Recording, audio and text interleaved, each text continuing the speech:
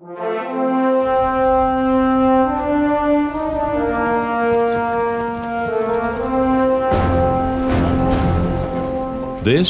we'll defend are the words that encapsulate the ideals of the United States Army.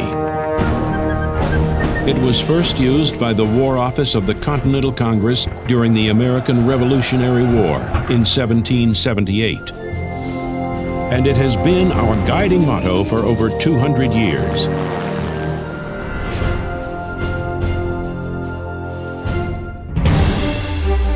Today, it is inscribed on a scroll above the cap of freedom on the Department of the Army emblem to signify the Army's constant readiness to defend and preserve the United States of America.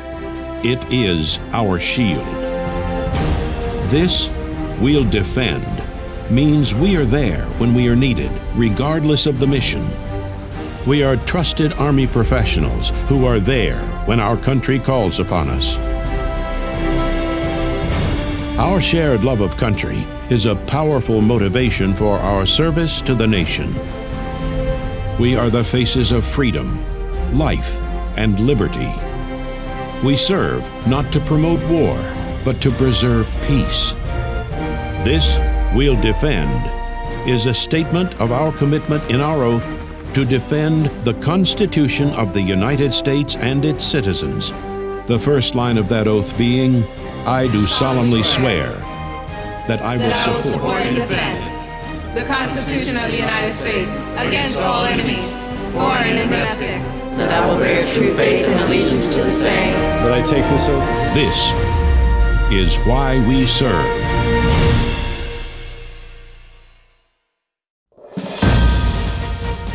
As Army professionals, we fulfill distinctive roles as honorable servants of the nation, as competent military experts, and as committed stewards of our profession. And by taking our solemn oath, we voluntarily incur an extraordinary moral obligation inherent in our identity as trusted Army professionals. This obligation is inspired and motivated by the Army ethic. The Army ethic defines the moral principles that guide us in the conduct of our missions, performance of duty, and all aspects of our lives. The Army ethic is the heart of our shared professional identity, our sense of who we are and why and how we serve the American people. This is why we live the Army ethic.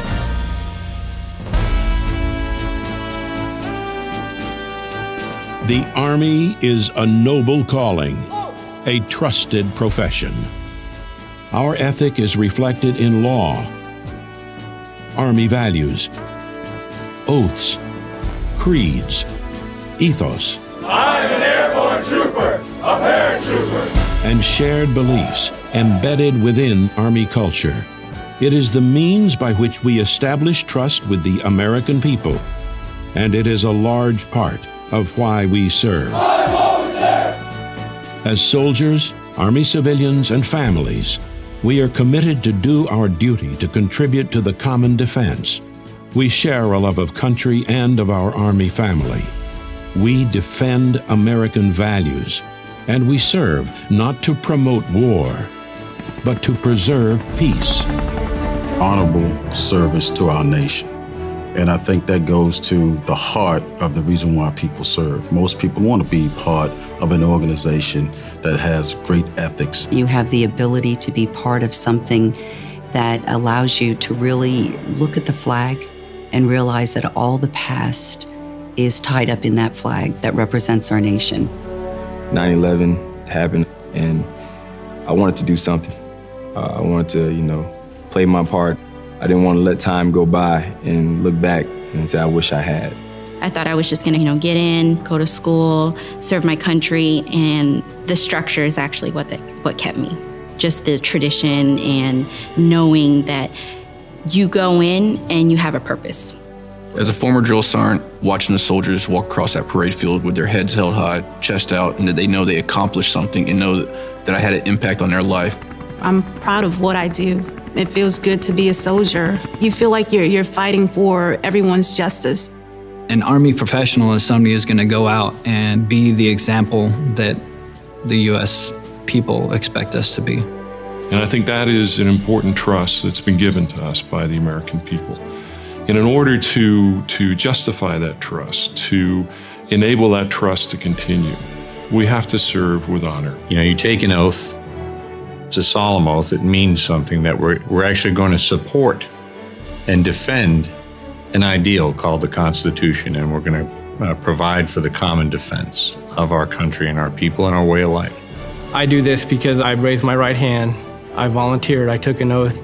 Over the years, though, especially with the 2 conflicts that we've been recently engaged in, it hit home. When you're out there, I've learned how strong that oath is and what it represents. Why we serve directly affects how we serve. We serve ethically, with character.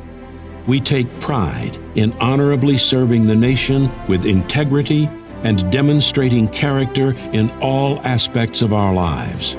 There's not many people that put on this uniform every day.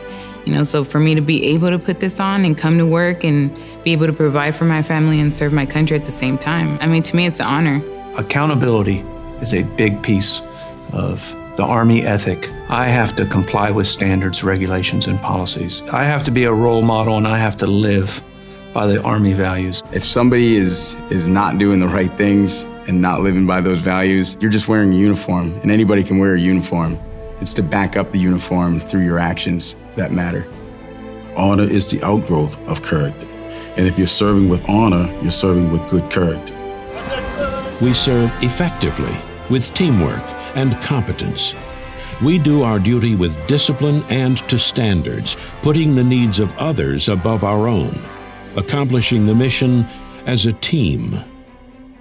You have to know what your job is. You have to be technically and tactically proficient in your job. You have to know what it is to be a soldier.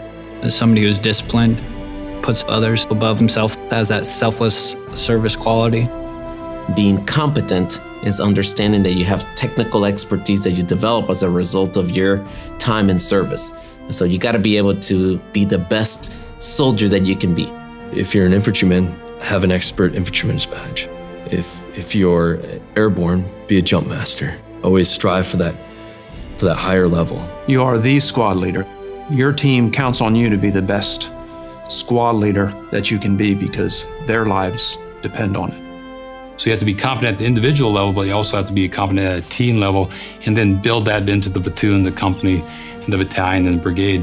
The camaraderie, the team building, it's like a tight-knit family, and that was something I want to be part of, something a little bit bigger than myself. We serve efficiently with stewardship and commitment. We uphold the standards of the profession. We lead by example, and we hold ourselves and others accountable for decisions and actions. I joined this Army to be a part of a team. I aspire to be the best I can be, and that is ethically, personally, and professionally. Taking pride in what you do and setting standards for yourself and setting standards for others and letting them know that there's an expectation that we are in a profession that is unique and different. We're soldiers. This is a special group that make this commitment to live ethically, to be expert in our profession, and then to have great care in the stewardship of our profession.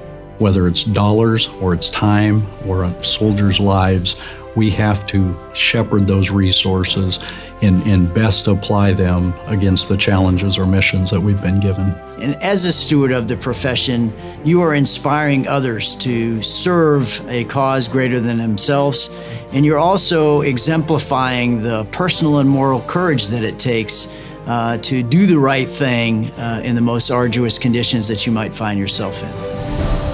By defending the values that frame the nation, preserving the peace, and fulfilling our moral obligation to execute the legal and ethical orders of civilian authority, we reinforce trust with the American people. Every day we're making decisions, and a lot of them are hard decisions. And if we have a framework, an ethical framework for making those decisions, we'll make better decisions for the American people. The values get you to a certain point. Same with the warrior ethos. But the combination of those two is really the ethic. You know, the foundation of why we have a set of shared values and an ethos that we all aspire to be. And so that's why this ethic is so important.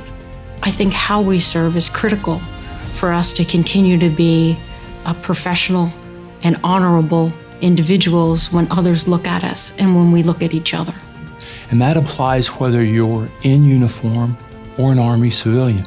It shapes the profession, it defines who we are, but more importantly, it reinforces with those external to the Army that we are indeed professionals that you can trust. That trust is something that is earned each and every day. It's earned by the performance of our soldiers. It's earned by the leadership that our leaders of character deliver.